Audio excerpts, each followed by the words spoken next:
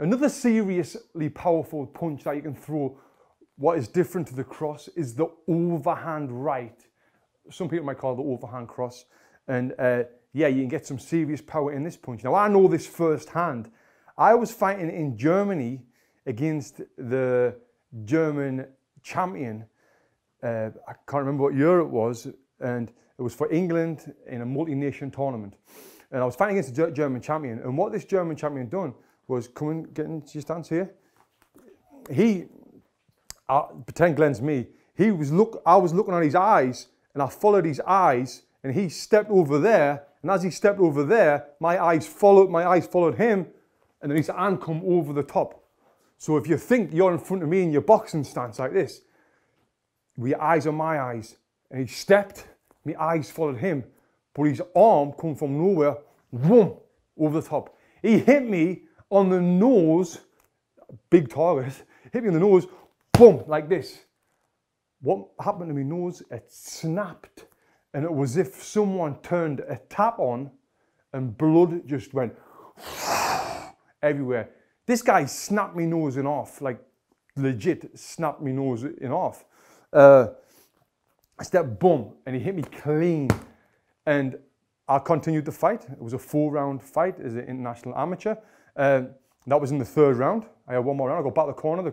The corner put the gauze or the towel on my nose. And I was like, it was the most painful thing ever.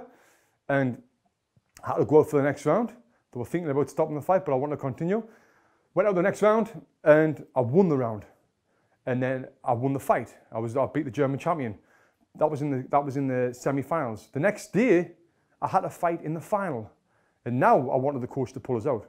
But the coach said, nah, you'll be good. So my nose was across there, sore, swollen, my gums would end up swelling up from this punch off this overhand right.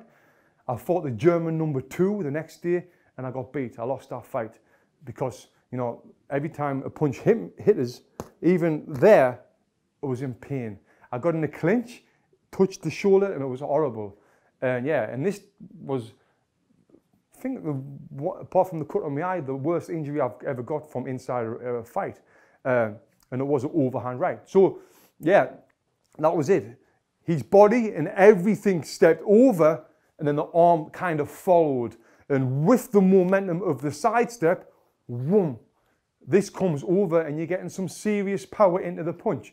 So I'm on the bag here, stepping, and you can just see there, the power, it's ridiculous.